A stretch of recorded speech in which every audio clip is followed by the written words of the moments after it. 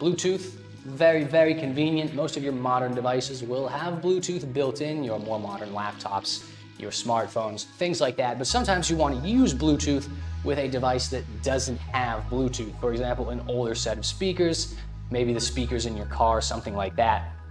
So you can pick up a simple Bluetooth adapter, which is, as long as the device has a 3.5mm aux port, you're going to be able to give it Bluetooth. So I'll show you in the other camera. We've got on one side a sort of leather looking front with the shiny Ugreen logo right there, and a button. You can see the button over on the other side right here by my pinky. On one side we have a charging port. It is USB-C. Yes, a USB-C charging port right there. And then on the side we have a little switch that says TXRX. That is transmitter and receiver. This is a Bluetooth transmitter and a Bluetooth receiver. So you can switch from transmit mode to receiver mode just like that. And then we have the 3.5mm audio jack right there. So all you have to do is plug that jack into the headphone port of a device and you have made that device Bluetooth. So for example, say you have an older set of speakers. You don't feel like spending money on Bluetooth speakers. You have a really nice set of older speakers. The only problem, they don't have Bluetooth.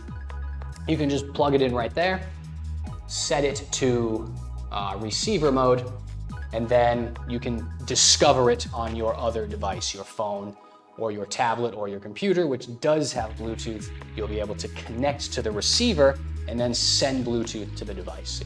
If your car doesn't have Bluetooth, but you've got a headphone port, boom, you can pop it in and you will be able to do the same thing.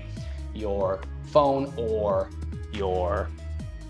probably your phone if you're in the car, will be able to detect the transmitter and send the Bluetooth signal, your podcasts, your audiobooks, your music, right to that transmitter and then play it through whatever it's connected to, the car stereo system. It also has a transmitter mode if you want to send audio the other way. For example, you have an old radio or something that can play music, but there's no way to connect it to your phone.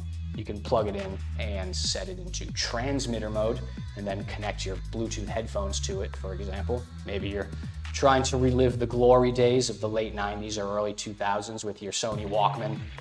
Plug it in, set it to transmit mode, put in your fancy newer headphones, and get Bluetooth audio off of that older device. So it does both, whichever one you need, or both if you need both.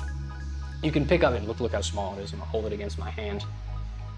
Very, very small, easily pocketable. You can easily leave it in your car, in your pocket, in your bag, wherever you might need a Bluetooth transmitter.